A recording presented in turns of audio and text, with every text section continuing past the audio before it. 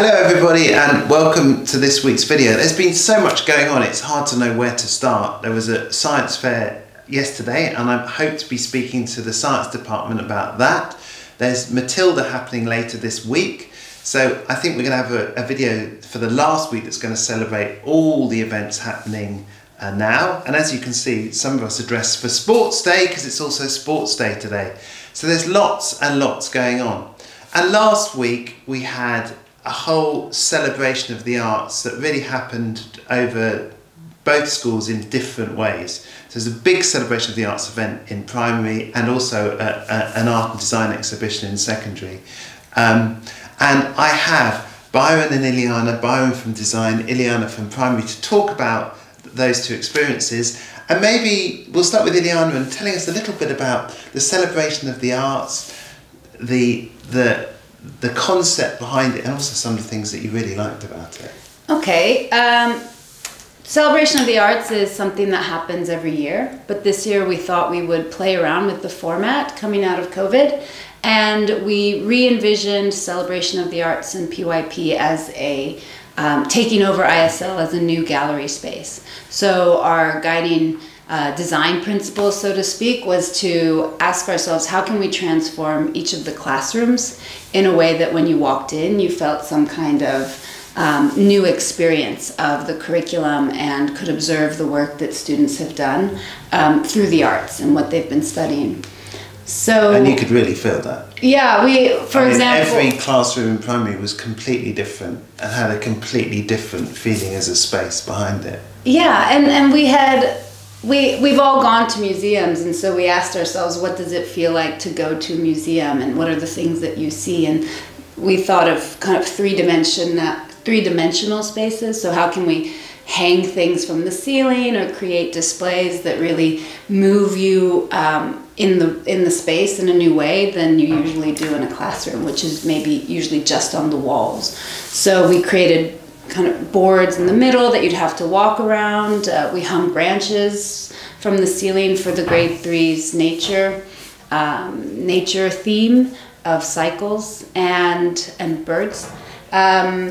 In grade 2, they've been studying the Thames River, and so we created a classroom-long living museum of the river itself, where students built it up using boxes, as we always do in primary, but with clay, animals, and collage elements for the river. You have to imagine everyone at the classroom, that classroom with a huge river, constructed river in the centre, and all the students sitting around presenting, with soundscapes in the background as well of the river and sounds they'd made and sounds they'd explored and how they'd shown all that artistically. And just to add, one thing that was important to us is, why the arts? Well, when you are thinking of creative ways of displaying information, does that change the way you think about those ideas themselves? And so what we saw with grade 2, just as an example, was once students understood that we were building this 3D river, then the ideas kept building onto themselves. So then they were saying, what was our experience of going to the river? How do we share what the animals that we saw when we went down to the banks? And that kind of fed itself and became something that we couldn't have anticipated.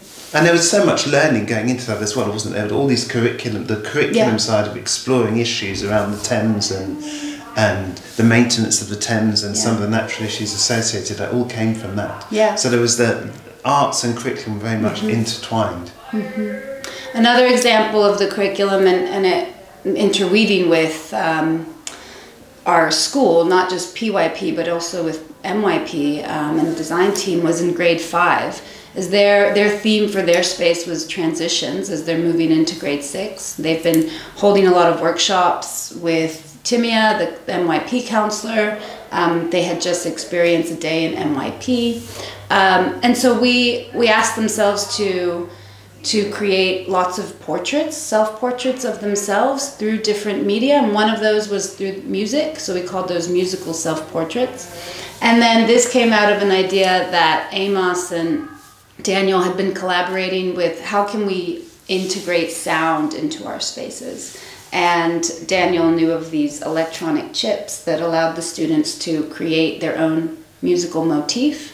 and then you press a button and you could hear there are these very simple musical phrases, but once you knew that they were representing the student, that carried a lot of meaning.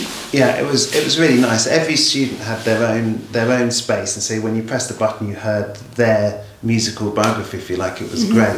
And that's actually a good time to come into the art and design show, because there's this link that we're going to hear about in a second. But before we do, Byron, tell us a little bit about the art and design show and what you thought was really special about it. Yeah, I mean, I'll speak on behalf of the art and design team who are not here right now, but they're all in Sports Day. The curriculum people are in Sports Day. But yeah, being involved in all of the work, it's been really good to see it all in 3 dimensions again for the first time in a couple of years, because we had virtual exhibitions for the last 2 years.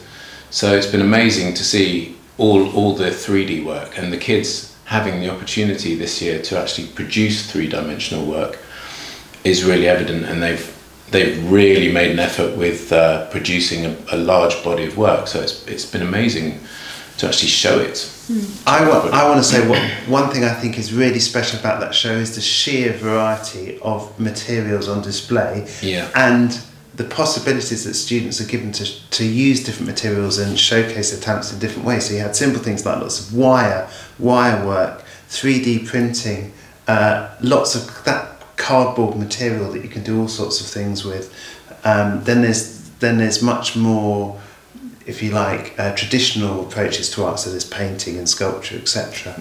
But the sheer variety of materials, that was really impressive. Yeah. And one of them that links to the work that you've been doing is the birdhouse. So maybe we should say a little bit about that. Yeah, so that was a collaboration between Amos and the whole of the arts and design, all of the teachers. So they all came together to produce a number of birds and models using clay, using 3D printing, using various however they saw fit to produce them. Also visiting the Tate Modern and other exhibitions to see how they might display those, and taking inspiration from public museums. So yeah, the birdhouse was like a place for a lot of these objects to come together on a large scale. It's worth explaining that one thing we've done is that students have been to the Tate, and the Tate had a soundscape of bird sounds, which is how that links to the soundscapes. There's a lot of soundscapes work all around these exhibitions. So you have the soundscape in primary, and in secondary you have this huge bird box which you walk inside and had all these birds made within it, and this is all coming from the Tate. And actually somebody from the Tate came to the show and said how impressed they were, and that they'd really rarely seen a school that had taken ideas from the Tate and used them in the kind of creative ways that we had. Yeah, she was very impressed by all accounts. Amos was singing, said that she was singing our praises. So yeah. Kudos there, definitely. Yeah. So that was just a short video to celebrate the amazing work that's happening around the arts, and I think we're so good at showcasing students' creativity by giving them opportunities to demonstrate their learning in so many ways. And I think that makes the school actually very unusual. So thank you, everybody. I look forward to next week's video. Thank you.